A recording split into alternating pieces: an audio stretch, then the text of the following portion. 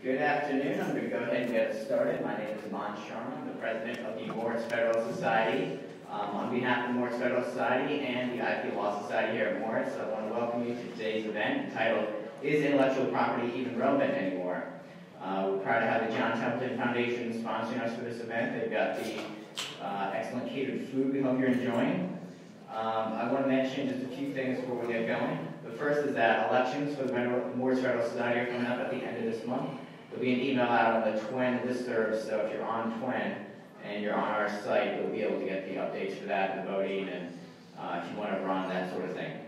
Next, I'll explain the format, and then I'll get started with the brief introduction of speakers, and we'll get going here. First, the format, as usual, is going to allow for a debate, so we're going to have 12-minute introductions by each speaker, starting with our guest speaker, which is Stefan Kinsella, and then we'll have a 10-minute rebuttal in the same order. And finally, we'll have a question and answer session with you, the members of the audience. So I'll start with Professor Grant. Professor Stephen Grant practices with the Stanley Law Group in Dublin in the field of intellectual property. His most particular expertise is the prosecution of U.S. patent applications that originated in foreign patent offices.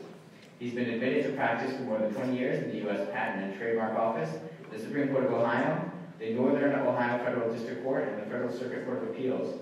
He's been a frequent speaker at continuing legal education courses, as well as at general education presentations for inventors, writers, and artists. He's a regular contributor to the newsletter of the Ohio State Bar Association Intellectual Property Law section. He's taught a number of law schools around the country, including here at Moritz, and he's noted for his teaching ability. And Stefan Kinsella is a registered patent attorney and general counsel for Applied Optoelectronics Incorporated. He's a former partner with Dwayne Morris. He's prosecuted hundreds of patent applications for high-tech clients, including Intel, GE, and others. He's a senior fellow at the Ludwig von Mises Institute, editor of Libertarian Papers, and director of the Center for the Study of Innovative Freedom. He's published numerous articles and books on IP law, international law, and application of libertarian principles to legal topics, including international investment, political risk, and dispute resolution, a practitioner's guide, Louisiana Civil Law Dictionary, and Against Intellectual Property, published by the Mises Institute in 2008. He's a former adjunct law professor at South Texas College of Law, and he currently teaches at the online Mises Academy on intellectual property and libertarian legal theory. With that, please join me in welcoming first Stefan Kinsella.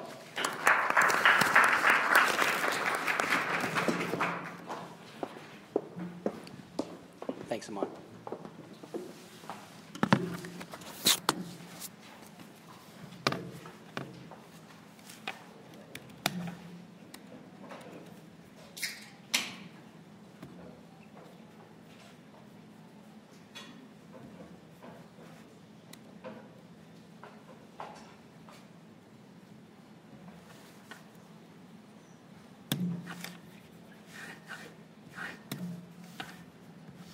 Okay, got my PowerPoint here. It's good to be here. Thank you, Amon. I'm going to start out with some sort of Austrian economics type observations. Human beings in this world are largely dissatisfied creatures. This is why we act. Humans employ means that are causally efficacious at changing the state of affairs that would otherwise occur so as to achieve ends they have to ameliorate their felt uneasiness. This is a Misesian idea. These means, which in our bodies are necessarily scarce or rivalrous, this means that there's the possibility of violent conflict when two people struggle over a given scarce resource. As the Austrian libertarian philosopher and economist Hans Hermann Hoppe says, only because scarcity exists is there even a problem of formulating moral laws. Insofar as goods are superabundant or free goods, no conflict over the use of goods is possible, and no action coordination is needed. Hence, it follows that any ethic correctly conceived must be formulated as a theory of property, i.e. a theory of the assignment of rights of exclusive control over scarce means, because only then does it become possible to avoid otherwise inescapable and irresolvable conflict.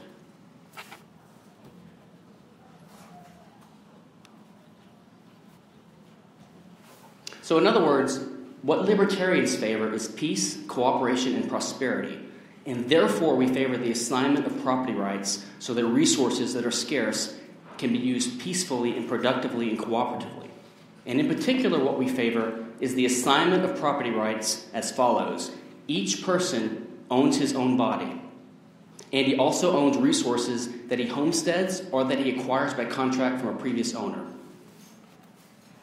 This is exactly why a growing number of libertarians, including myself, oppose patent and copyright.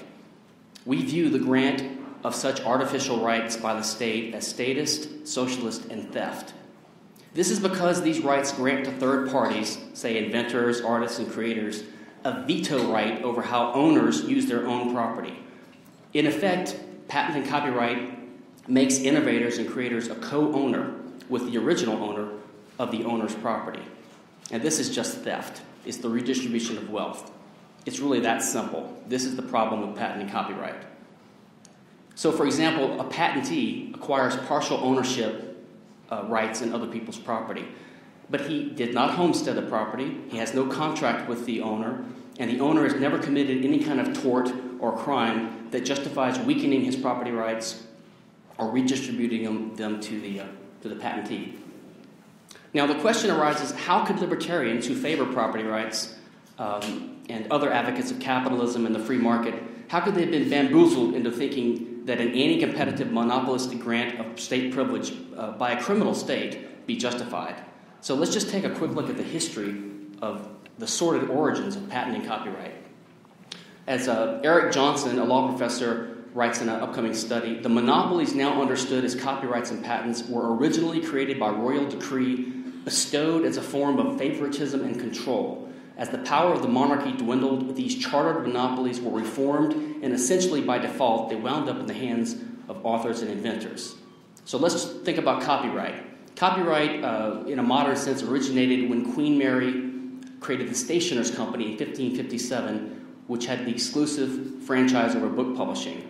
So this was based upon the monarchy's desire to control the press and to control this, the use of the printing press, which was emerging, and to censor ideas and to have only approved ideas spread.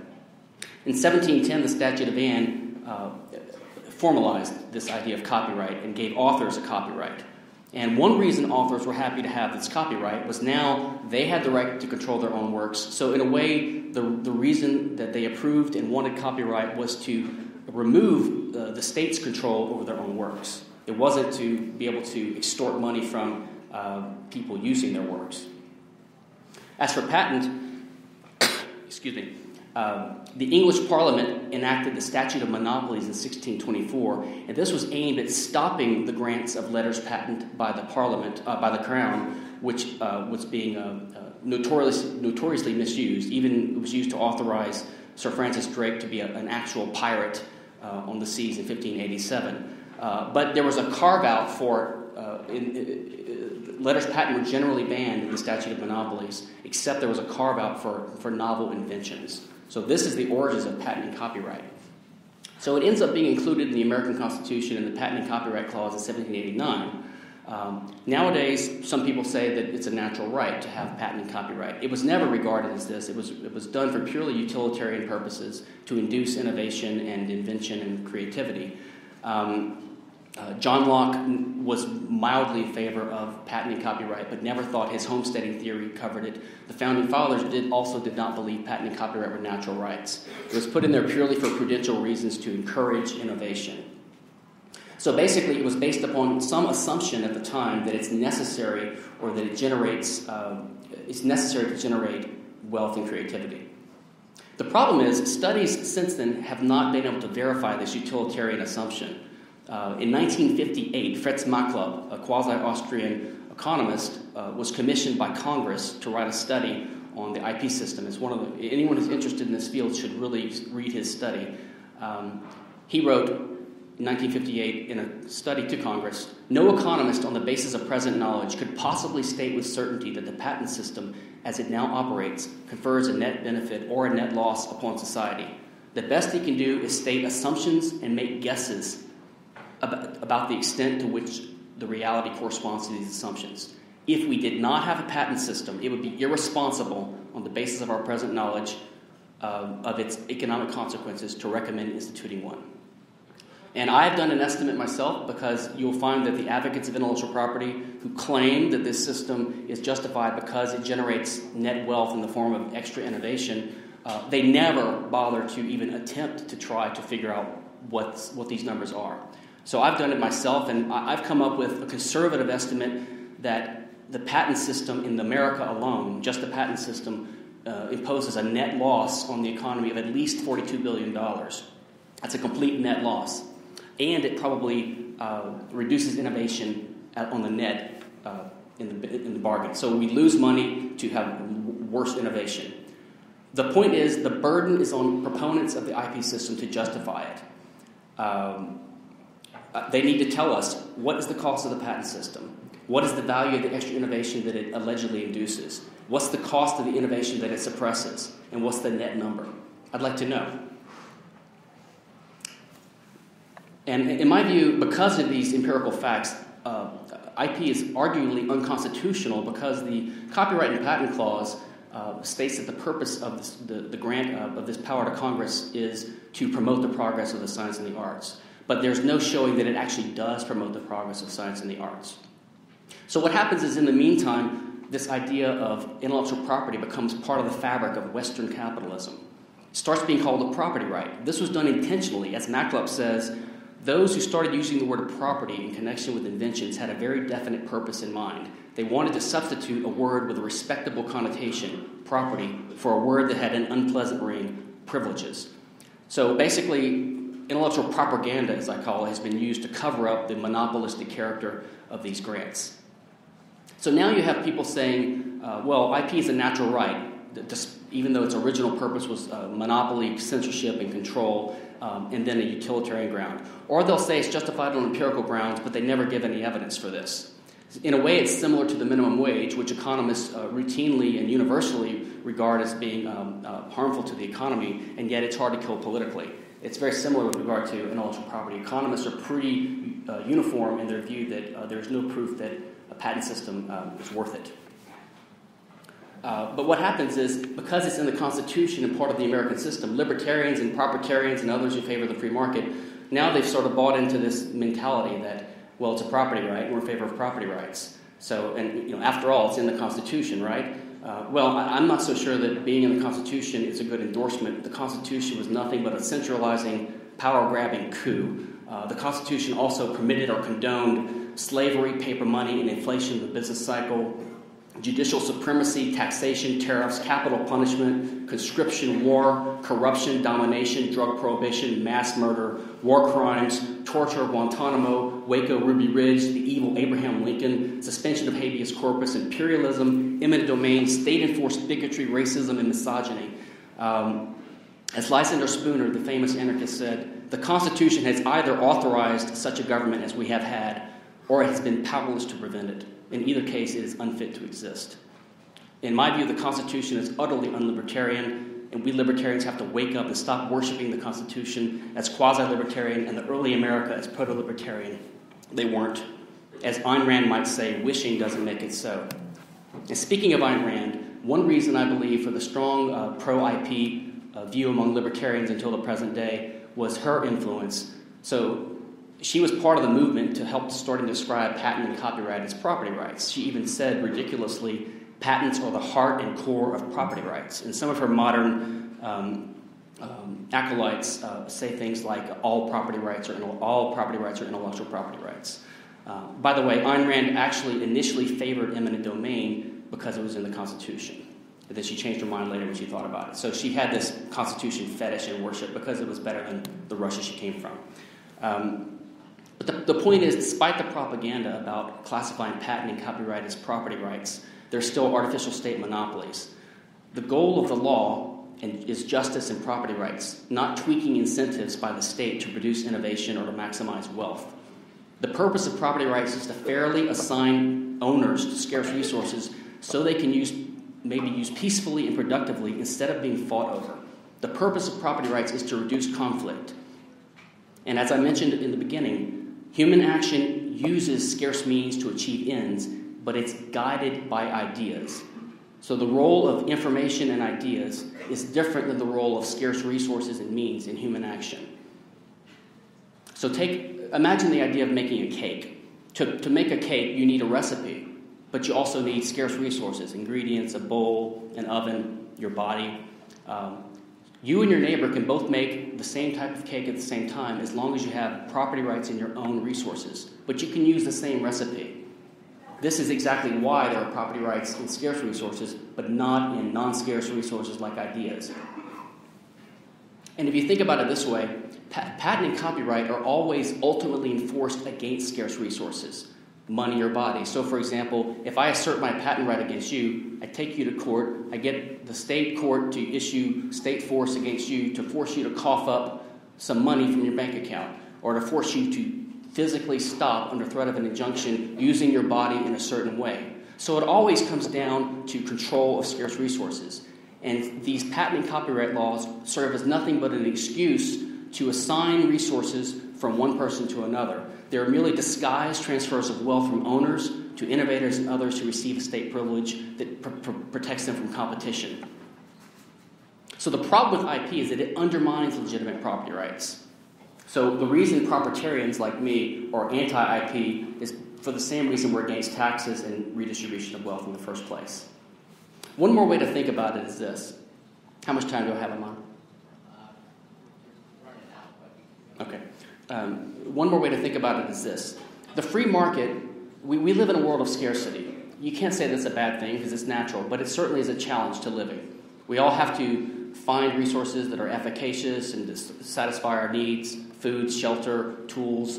And with a free market where property rights are respected and competition is possible, by the way, competition requires emulation, seeing what someone's doing and emulating it or doing better, or learning from the body of human knowledge.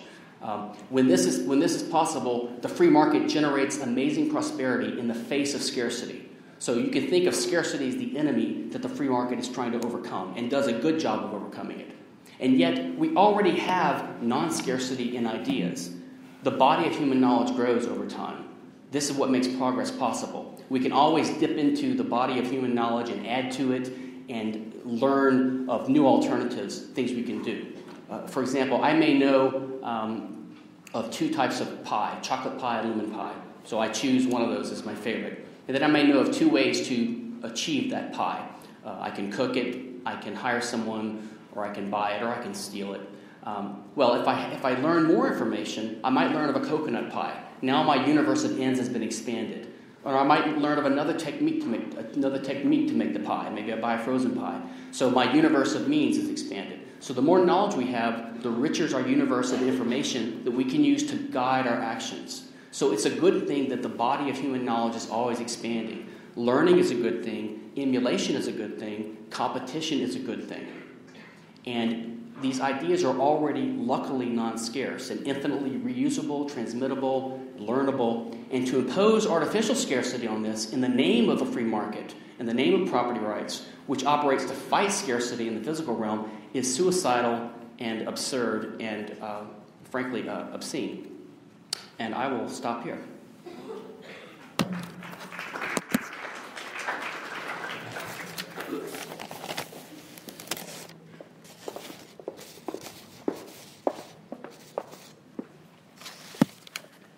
Good afternoon. I guess I'm going to go back and hit a lot of the same areas that Mr. Kinsella was telling us about, because one of the principal bases that our country has been around for 225 years now, 35 years, I guess, is the constitutional system. And although I think we all can admit that the Constitution may not have been written exactly the way everybody would have wanted it to be today when it was written, we've been able to accommodate that. We've been able to make changes. And the important thing that we have in the United States is we do have a constitutional authorization to Congress.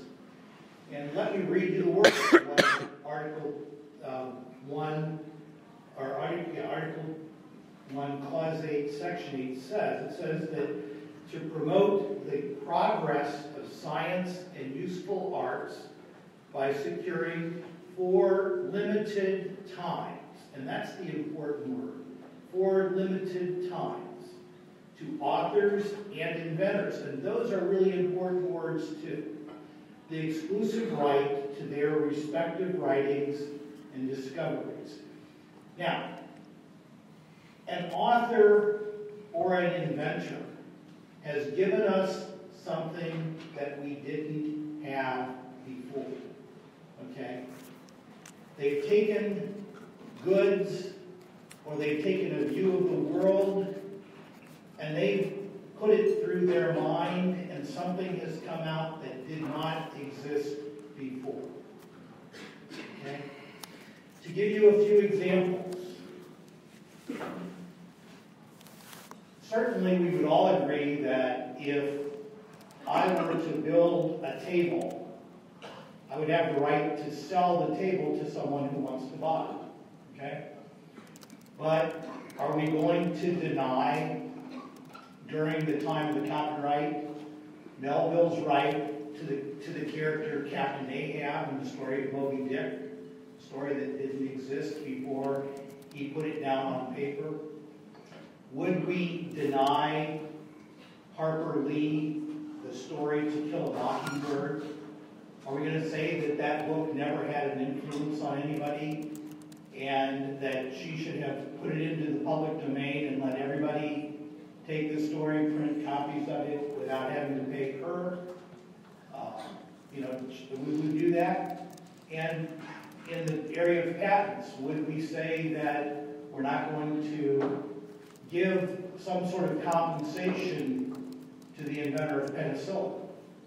And the number of lives that were saved after penicillin was introduced because of the people that died previously because there wasn't a good antibiotic. I heard a lot of good things and some things I agree with from Mr. Kinsella, but one of the things that I have to point out to you is that in the world today, okay, we have a convention, an international convention called the Berne Convention, which, to be truthful with you, the United States was a renegade for many years. Did not join. They only joined about 20 years ago, over 20 years ago. But we have in the world today, we have 164 countries that are parties to the Berne Convention. In other words, they have copyright systems. We have, in the World Intellectual Property Organization, and the ability to get priority on your patent applications by filing in your home country. We've got like 184 countries. I don't know of any developed country in the world that does not have a copyright and or patent system. I mean, they have them both.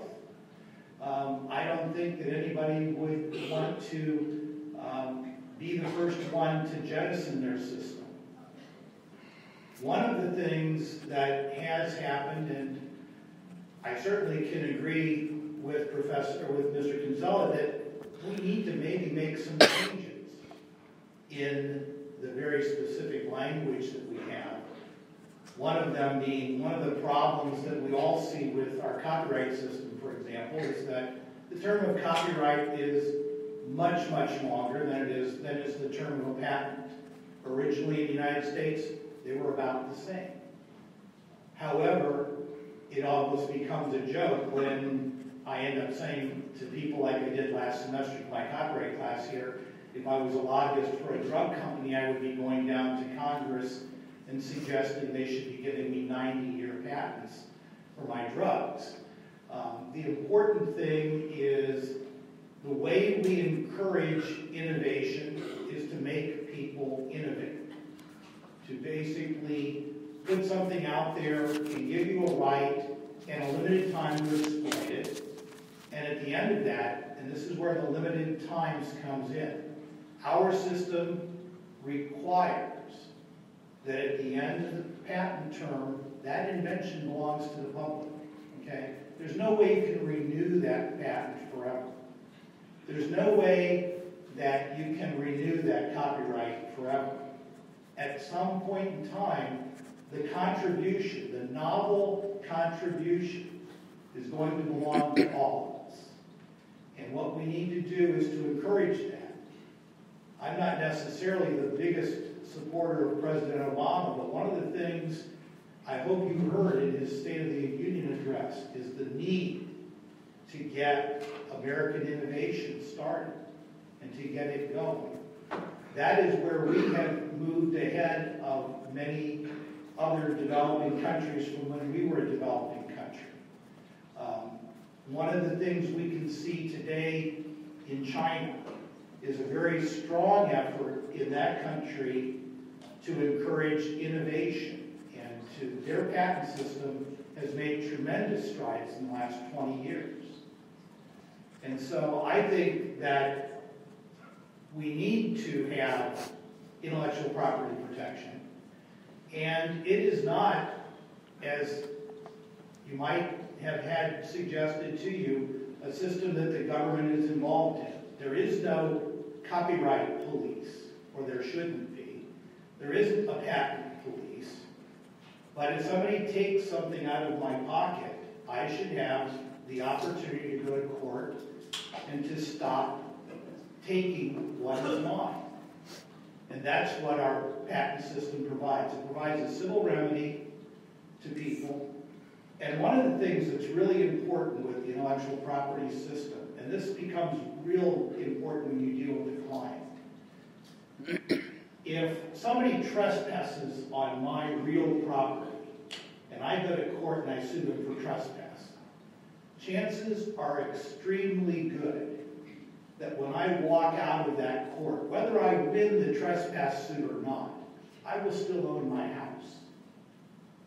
But that's not true in the intellectual property community, because if I go to court and I say that somebody is infringing my patent, just as much as that court has the right to enjoin the other party from stopping me or from their infringing, the court also has the ability to determine that if the patent office was wrong in giving me a patent because my invention is not useful or not novel or is obvious, I may well leave that court without a patent. I will walk in with property and will walk out having had it taken away from me. And that is the valuable part of the system. I think that American progress and progress around a lot of the world is attributable to the patent and copyright systems, and I think that we need to keep it in place. Is it totally perfect? No. Is it better though? Is it better to have it than to abolish it? Yes.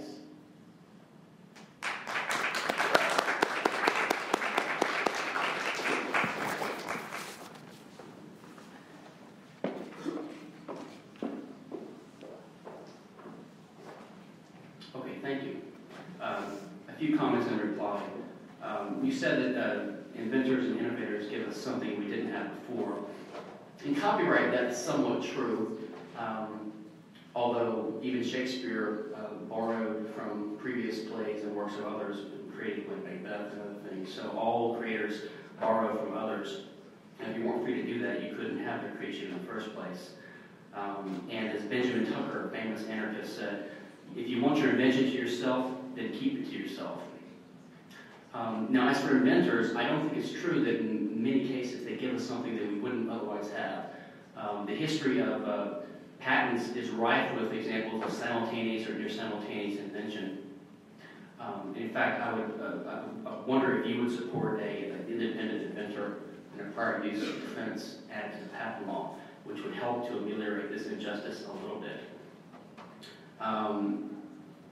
In fact, you mentioned pharmaceuticals. I would commend everyone here to take a look at the very good book, Against Intellectual Monopoly by McKelly Goldrin and David Levine, which is free online on my site, c4sif.org, on the resources page.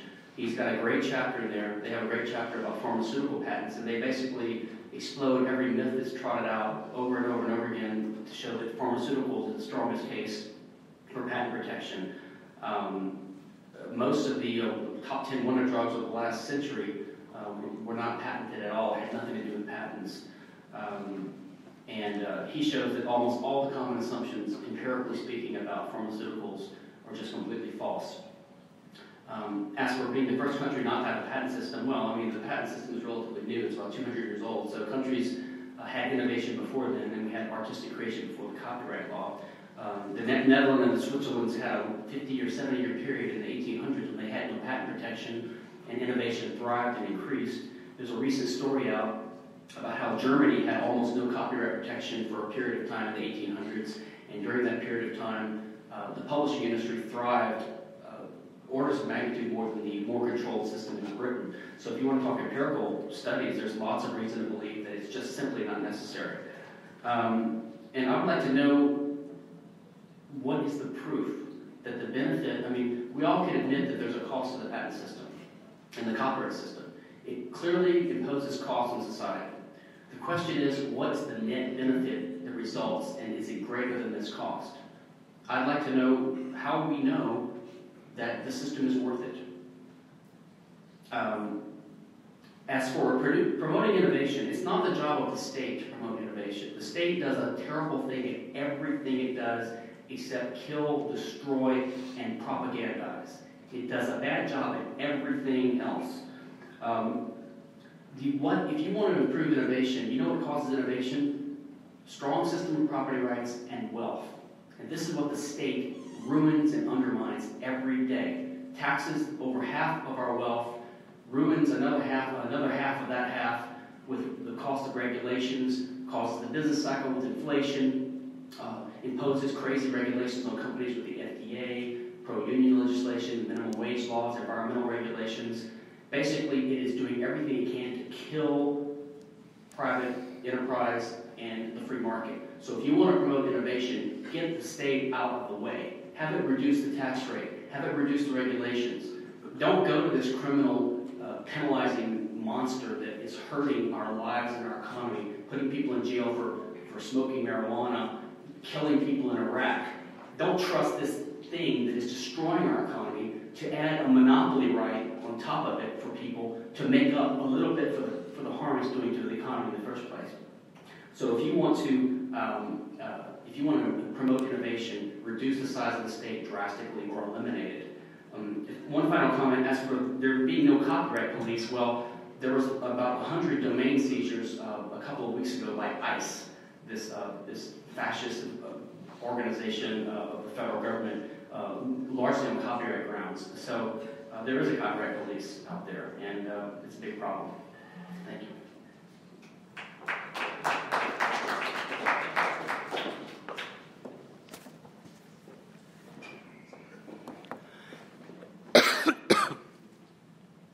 The words that I heard in rebuttal there were words like taxes, monopoly, and the copyright police. And let me start with that last one. I'm not familiar with the ICE situation, but in general, and certainly on the patent side of things, there is no criminal procedure in place. And to the extent that there is in copyright, as I said, I think that the overall system is good.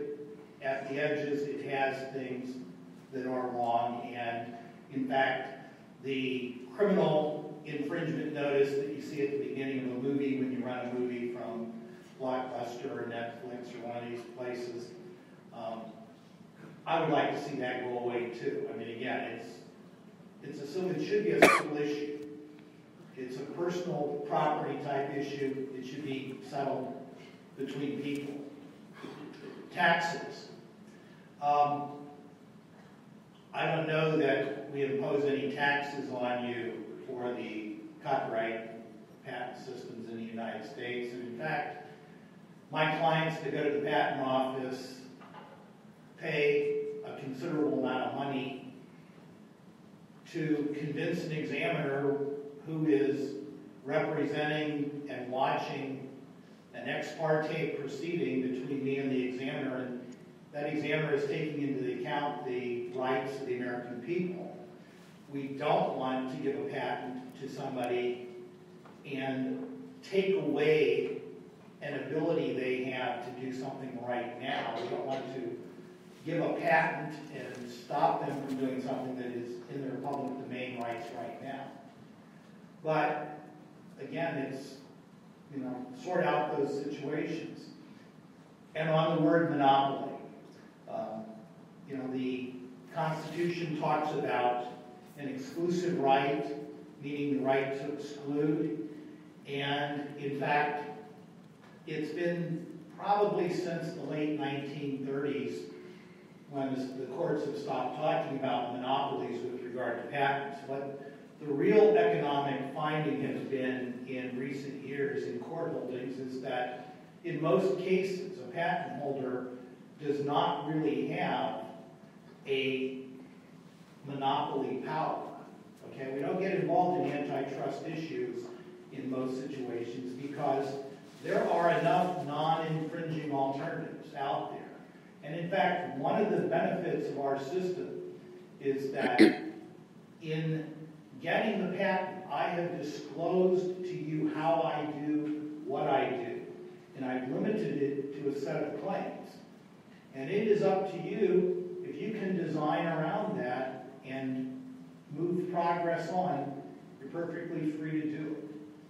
So I don't see that we've got a problem, and as I said, I certainly don't see any country that has succeeded without having these protections. As for Germany in the 1800s and having a very thriving publishing industry, that's probably correct because they could publish books that they didn't have to pay royalties to people. Again, we had problems in the United States in that same time period. We did not readily give copyright protection to authors from England, for example. And I cite England because those people were writing in the English language. What publishers in the United States were doing was they were printing to the exclusion of American authors. They were printing works by British authors because they didn't have to pay a royalty. And although we had Henry Clay gave a famous speech in the Senate talking about how Sir Walter Scott was almost penniless in Scotland because his books were being ripped off by American publishers, one of his big arguments is we have American authors who are not getting their work out because a publisher won't publish them because they would have to pay a royalty. They're going out and they're giving preference to the person they can publish for free. So I think that we have some distinct differences and we need to keep the system in place. Fix it, but keep it.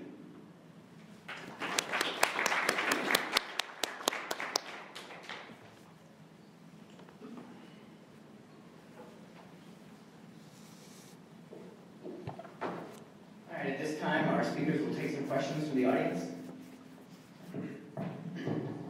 Yes, in the back. Yeah, my question for Mr. Kinsella.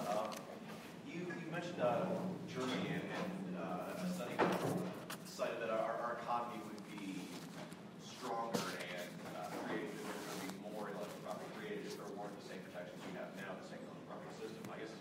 I guess I don't understand the incentive that, or what the incentive would be in that situation aside from just the personal need to create art or invent. It seems like this pushes innovation more. I wasn't really using that as an argument, my personal argument for a positive argument to abolish copyright. I was sort of just rebutting the comment by Mr. Grant that no countries had tried this before. I mean, and just to show that there are counterexamples, that there are cases. This is a pretty famous study that came out, I think, 6 months ago.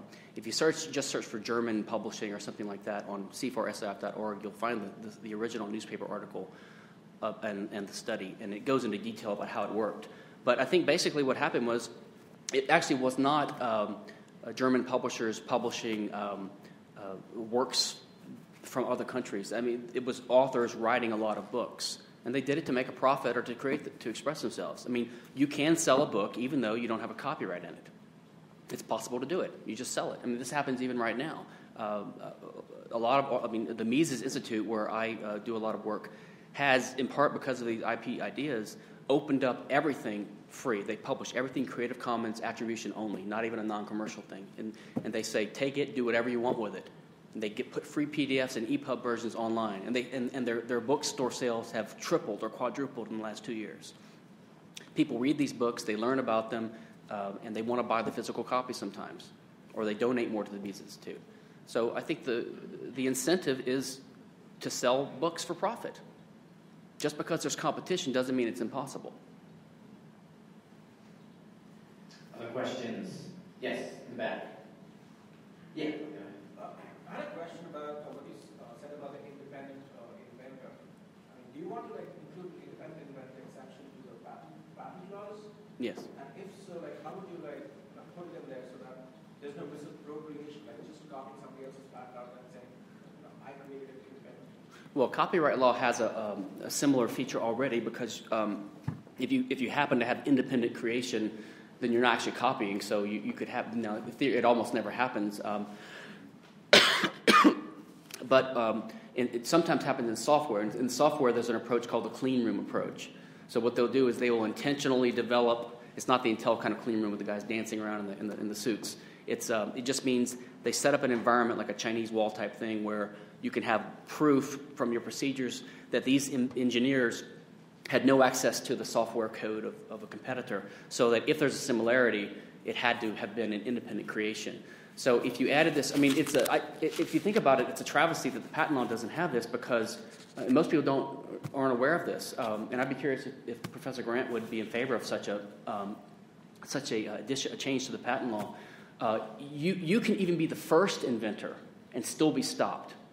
Okay, so let's say I have a chemical process where I'm a mixing process to make a chemical. It's a novel process or a novel nozzle or something like that, and I keep it secret for 30 years. It's a trade secret. Someone else independently invents it. They file a patent, and they can sue me and actually stop me from using my own invention. This is true. Am I wrong? Well, I would generally agree with what you're saying, except that what I would point out there is that the standard in copyright is originality, and so to the extent that you independently create, you've met the originality requirement. The requirement in patent law is novelty. And if the invention is known or used by others in this country, for example, for more than a year before you applied for your patent, that person would not be entitled to a patent. What would probably happen if you've been using that process for 30 years and you get sued, you're probably going to have a very good excuse because you're going to show that if others knew the process and you've used it for that long, then the invention is in the public domain. Likewise, the inventor who invents and keeps it to himself hasn't undertaken the step that we ask for. To get a patent, you have to give us something. You teach us something we didn't know how to do before. Okay. So, but if you're selling a product and the idea is embodied in the product, then you're right. It would serve as a prior art, a statutory bar. But if it's in the case I gave, if it's secret, and if you're selling just a regular chemical that has no novelty in it, but it's just made by, say, this process, which is trade secret, it would not serve as a statutory bar. And you could be stopped, even if it's 30 years later. Furthermore, if you independently invent something at the same time or later, but you haven't filed a patent for it, you can also be stopped there. So it seems to me only fair that there should be an exception. Now, someone asked about how you could prove this. Well, right now in the patent system, you have to be the inventor. It has to be novel. The invention has to be novel and non-obvious. But it also has to be your invention, which means you are the inventor. So that's a statutory requirement. And so when you file a patent application, you have to swear under oath that you are the inventor, which means you didn't learn about it from someone else. Okay? So if you had this defense, then the person who was using the defense could just make the same kind of proof. He would have to prove that he was an inventor of it on his own as well. It would just be the same kind of standard of proof being used. I want to make one comment about Professor Grant is correct that one of the stated purposes of the patent system is to encourage disclosure. And so that's the bargain, we call it, right? In other words, to get a patent monopoly from the state.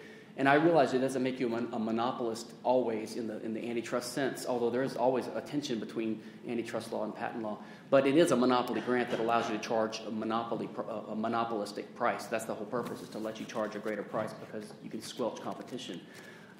But you're right that one alleged benefit is that we get this disclosure of ideas. The problem is most of these things are ideas that would have been disclosed anyway because they'd be embodied in the product.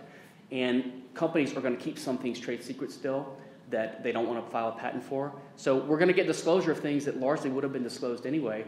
And furthermore, the other pernicious impact of this is the patent system is very expensive and complicated, and a lot of smaller companies and individuals cannot afford to file a patent application, or they don't want to. So they're at risk of being shut down, as I mentioned, because if they were the first inventor. So what they do is they engage in defensive patent publishing. So they publish an article like in a journal. They have to pay $100 or something like this. There's websites that do this. And they actually disclose their idea intentionally to set up a statutory bar so no one else can patent it later. So you have these poor people who are not trying to get a monopoly. They just want to practice their own invention, and yet they're forced to reveal what they otherwise would have the right to keep as a trade secret in a free society just to defend themselves from a potential patent suit. So the disclosure that the patent system encourages is not from the inventors who get the patents, because they're largely disclosing what they would have had to disclose anyway to market the product. But it's causing potential victims of the patent system to disclose what they should have had the right to keep secret if they wanted to. Other questions? Yes, go ahead. I have you said that removing intellectual property monopolies would increase the economy and would increase innovation and productivity. And since this was cast as what we're doing now, I'd like I personally can't see how a software company like Adobe or Microsoft or one of those could effectively make software that's worth using if they didn't have the protection of patent, copyright, and the moral appropriate copying software that goes with that to keep what they write from just being copied indiscriminately onto every computer on Earth.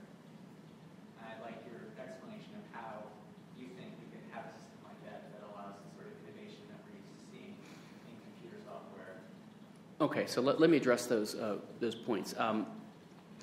I mean, I'm not making the positive claim that there would be more innovation if you get rid of patent and copyright, although I think there would be. But my point is that the other case has not been proven. And I think it looks likely that the current system imposes a cost, an overall net cost of at least $42 billion on society. If you remove that cost alone, then you make people wealthier. They have more money to engage in innovation by itself. My point was that if we want to improve innovation, we have to get rid of other government costs. So that I wasn't saying the copyright system is a tax, although it is a tax. What I was talking about was regular taxes. When the government takes 50% of the consumer's wealth and taxes corporations and imposes all these costs, they basically reduce the amount of wealth that we have to use to engage in innovation and hire employees and things like that. So we would improve innovation by lowering the tax rate, for example, or in other government innovations. That was another point. Now, when you ask, basically, you say, and I'm not trying to be cute here, but you say you don't see how X, Y, and Z would happen. I mean, a question or a confusion is not an argument, right? I mean, it's okay that you have a confusion or a question, but that's not an argument for an IP system, just because you don't see how X, Y, and Z would happen. Now, there are reasonable suppositions or ideas about how the free society would operate. But, you know, if you asked a denizen of Russia and the Soviet Union in 1982, you told them we're going to abolish the state monopoly over making toothpaste, they might freak out and say, well, my God, who's going to make the toothpaste? And if we have a free market in toothpaste, how many flavors would there be, and how would I choose? I mean, and it wouldn't be fair to put the burden of proof on the person advocating dismantling the oppressive state and the monopolistic communist system. Do I have to extrapolate and prove exactly what the new free market's going to look like when we get rid of the state? The state has ruined things by distorting everything. It's hard to tell, but I think we have some indications. You would have software made for profit, and just like we have now in the open source movement. I mean, this goes on all the time. What you have right now is you have all these interoperability problems between technologies and standards, precisely because, as Professor Grant said, when you're aware of a patent or a copyright of someone else, you have to navigate around it or design around it. So you have companies putting crazy, coming up with different interlocking standards, different connectors. So you have all these standards that don't mesh together right now. So that's a lot of societal waste right there. I think you could expect to see a lot more uniformity and interoperability and compatibility. But in any case, you can imagine any number of ways that you could have software being generated. Look, it's hard to argue that you would have no. I don't know anyone who would seriously argue that in a copyright and patent-free world you would have no innovation at all. You can't say there would be no innovation. You can't say there would be no software. You cannot say there would be no artistic creativity, novels, movies, etc. The only argument you can have is that there would be less. But then how much less would there be? And how do you know that, how do you know that we have enough right now? In fact, there are some even libertarians who say that, well, the monopoly provided by copyright and patent is not enough extra incentive. We still have a shortage of innovation. So we have to have an $80 billion tax-funded medical prize award that a panel of government and industrial corporatist experts every year uses to hand out to well-deserving recipients, sort of a government Nobel Prize. So there's no end to this. I mean, we could have $1 trillion in the pot. We could increase the penalties to capital punishment and 1 million years of copyright term. I mean, where's the end of this? So basically, it's a utilitarian idea that keeps piling on government controls to try to have a little bit more innovation stimulated when you don't even know how much it stimulates. And there's, like I say, there is no proof that that the copyright and patent system actually increases overall societal wealth. On that question, I'd just like to point out that it's too bad we don't have a transcript here. Mr. Kinsella just told us in the same answer that we need to get rid of the state, but we also need more standards so things have better interoperability than the free market. Yes, Jim. Yeah, so calculating the positive or negative impact of an IP regime seems difficult, and I think you noted the difficulty in the fact that you didn't know if anyone else had really calculated that number except, I think, for yourself. I was wondering how you came up with that $42 billion negative economic impact number, and whether or not you took into account all the major pharmaceutical, biotech, and consumer product companies that rely on patents to drive their innovation, that brings their products, that brings their profit, and creates jobs for millions of Americans. It was a back of the envelope calculation. I mean, I tried as best I could using data I could find, and I've got a blog post on it where I went through my numbers. If you search on my, I think it's on my personal blog or it's on the Mises blog. I think it's called "Revisiting the Cost of the Patent System," something like that. And I estimated using some studies I'd found how much the cost of litigation is, other things like this. And then, so I came up with 31 billion actually as a net with my first number. And then about a year later, an actual study came out, a really detailed study about the cost of patent litigation itself. And this was based upon empirical studies of the number of suits filed, how much lawyers are paid. And they concluded $31 billion was the cost of patent litigation. Now, in my calculations, I had assumed $20 billion, so I was within an order of magnitude, but I was off. So they actually have $11 billion more. That's why I added 11 to my 31 to make it 42. But yeah, I try to take into account everything I can, and I honestly think that's a conservative number. I mean, I wouldn't be surprised if it's $100 billion. Yes, follow-up? Well, so, I mean, the pharmaceutical industry itself spends more than that, in billions of dollars a year in research and development for new drugs. Now, without patents, they couldn't make back that investment for in the first place. So I don't understand how you can't take into account those numbers when you're arguing that this IP regime has a $2 billion economic impact. Well, I would just direct you to seriously read the chapter. It's a short chapter. Well, it's not a short chapter, but it's a good chapter in Bolger and Levine's book. It's exactly on the pharmaceutical industry, and they're economists and they're empiricists. I'm not. They go through this in detail, and it's really eye-opening. They just explode almost every single myth out there with hard numbers. And they started writing their book to defend IP, and then they discovered all the evidence was the other way. So they became ardent IP opponents. So I would take a look at that chapter, and I think you'll see that there's really no support for these claims. Now, you say they couldn't sell it, they couldn't make a profit. That's just an assumption. That's just an assertion. I mean, as a simple example, we all go down to the drugstore right now, and you see Tylenol, next to the generic acetaminophen, and it's about twice as expensive. Some people buy the generic, some people buy Tylenol. Why is that? They pay twice as much for Tylenol still. I mean, if your argument was correct, then there would be no way Tylenol could make a profit off of their drug, or they'd have to cut their costs down all the way down to the generic price. In other words, they face competition and they have a reputation. People. Tylenol isn't looking to pay $1 billion worth of research and development for that product anymore. And that's why there's such a fight between pharmaceutical companies and generic companies when generics try to come on scene and invalidate their patents because they can't make back that money. There really is no way when they put this much money into developing new drugs. So the option seems to either be provide patents so that these new drugs, life-saving medicines for cancer, AIDS, high cholesterol blood medicine can be developed, or that innovation would dry up a little bit, only to the level that they're able to recoup that money for without those patents, like Tylenol. However much money is needed to market Tylenol, that's all they can spend in research and development. I think a lot of your assertions are just based upon, they're just false. I mean, I would just direct you to also, today or yesterday, on the Mises blog, Hubert, who's here, my friend Jacob Hubert, his article, or his chapter from his book on Libertarianism Today, his chapter on intellectual property came out, and he's actually got a short summary of that Bolger and Levine chapter and a list of all these wonder drugs that came about that had nothing to do with patent protection. So I think if you actually see the facts, you will see that a lot of the assumptions, I think you're repeating the sort of common wisdom, and of course the pharmaceutical companies want protection from competition. One reason they want it is because they're hampered by the FDA process, and they're harmed by taxes and regulations. So they're hoping to make it up a little bit that way. Other questions? Yes. So you said in your opening speech about this chapter from this book, Intellectual Property, which talks about the pharmaceutical industry. It says that the last time all the wonder drugs, they were made without patent protection, they didn't have a lot of patent protection.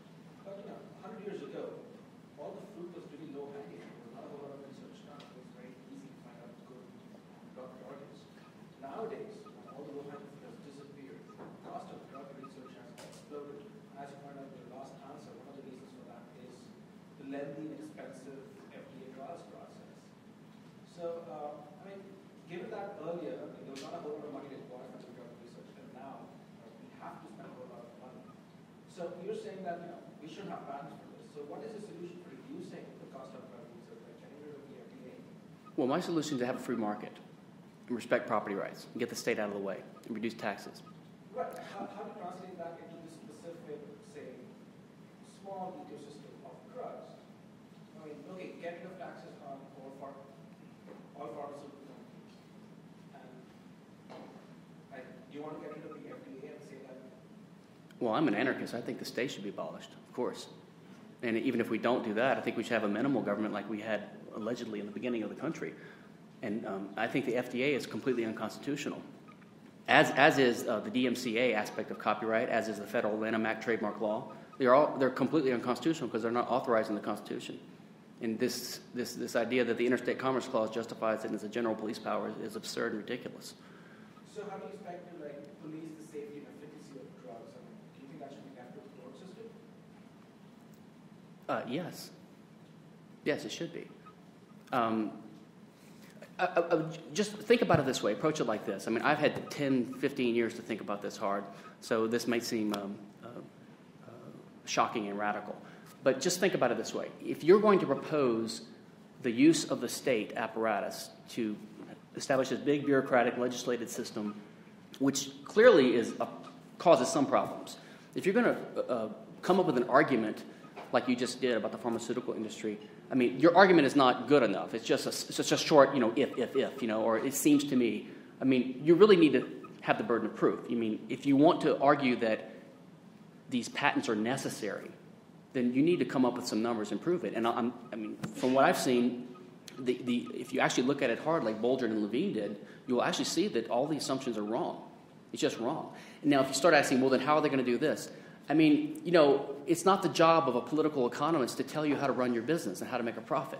You have to figure it out. This is the cost. This is what every entrepreneur faces. They face the fact that they need to have costs of exclusion, right? A drive-in movie theater if they have people that can watch the movie for free and listen to it for free because they have loudspeakers and the screens outside, I mean, they could go lobby Congress for some kind of right to put people in jail that are watching it for free, or they can just put speakers in for each car like they did, you know. But even a regular business, you have to have locks on the doors, you have to have security guards, you have to have a receptionist.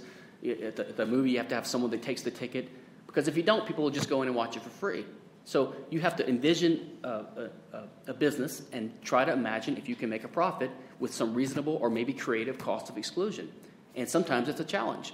Sometimes you might have to bundle your intangible or your immaterial services that are hard to keep from being leaked out, bundle it with something else, reputation, provision of some kind of services, something like that. That's the entrepreneur's job, not mine. And the problem with this tweaking idea, I mean, there's no stopping point. I mean, basically, the argument is that without patents, we have X drugs, and that's not enough. We could have X plus Y if we have a patent system. Okay, so now we have X plus Y, allegedly, although I think it's X minus Y. But we have X plus Y now. Well, why is X plus Y enough? We could have X plus Y plus Z if we just strengthen the protections a little bit more. Or if we have this bonus system like I'm talking about. I mean, it's only $80 billion. Maybe we get $300 billion of benefit out of having this $80 billion prize. I don't know. If your mindset is empirical and utilitarian, there's no reason to not propose that too. Well, why not $1 trillion? Maybe we get $2 trillion of benefit out of that $1 trillion. I mean, where's the stopping point? It's a completely unprincipled position, and the way to make it principled is to stop making, it seems to me, arguments and thinking that they're conclusive. I mean, if you're serious, you have to make a real argument and get the data.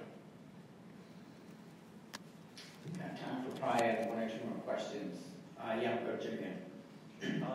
This is a bit less serious, and you don't have to answer going, but I was reminded often of Star Trek, you were speaking, because that, I don't know if you're familiar, it existed like this post-scarcity society where there was no money. I was curious if you're watching.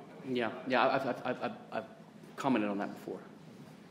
It shows the complete economic illiteracy of Gene Roddenberry and these guys. I mean, in Hollywood. I mean, money is one of the best inventions of all time. Money is going to always be necessary for rational economic calculation to occur, and we will never reach a post-scarcity society because we live in a world of scarce things. We'll always have scarcity in terms of scarcity doesn't mean lack of abundance. Scarcity in this technical economic sense means a particular object can only be used by one person at a time. Use by me excludes your ability to use it. So even if we had infinite bananas everywhere, if I pick one, this is a scarce banana. And the only way you can use it is to take it from me. We can't both use it at the same time. Now, in such a world, you almost have lack of abundance type scarcity merging with the economic idea of scarcity, because in a world where there was infinite bananas and infinite food and everything, even if each particular one's scarce, no one would really care no one would care if your banana was stolen, because you could just get another. And in fact, no one would steal it because they don't need to steal it. So in these sort of hypothetical scenarios, economics breaks down. So I don't think we're ever going to reach a post-scarce society. And to the extent we have scarcity at all, we have to have money to rationally calculate economic activity. So I think Star Trek was just, I'm not sure the connection to IP, but Star Trek was just absurd there. One final question, yes. So pretty much without exception, all the countries with the largest and most rapidly increasing investments in research and development also have strong IP regimes. Correct. This is becoming true for Hungary, Singapore most recently, Japan back in the 1980s. They had almost no investment in research and development, and they revamped their IP regime, and now they're, I think, the second biggest receiver of research and development for pharmaceuticals and biotechs. And in 2004, China recognized the importance, I believe, of strong IP regimes, because they put millions of dollars to revamping their patent laws as well. So as far as your argument that the pharmaceutical and biotech industry doesn't need strong IP regimes for heavy research and development and innovation in those industries, I was wondering if you could rebut those facts. Well, I think what you just said is more like a research proposal. It's like it's observing sort of ad hoc some possible trends which would lead you to study it more seriously if you wanted to really make that argument. I mean, I hear this argument all the time from patent lawyers. They'll say, well, America had a patent system since 1790, and we've been a great country ever since then. But, well, we've also had taxation and antitrust and war about every 15 years in this country. So, I mean, do you want to argue that's the cause of our prosperity? I think probably what happens, I mean, it could be, my personal view is the other way around. I mean, you're confusing correlation with causation. I think that this idea of IP is entrenched, and people have been sold the idea that it's part of a capitalist property rights system. So when you start having a country start having stronger property rights, they, of course, increase their IP protection, too, because they think that's part of it. But the reason innovation is improving and increasing is because the country's getting richer, because the property rights system is increasing at the same time. So that would be my guess is what you would find if you actually looked into the details closely. All right, if there are no further questions, please join me in a round of applause for speakers today.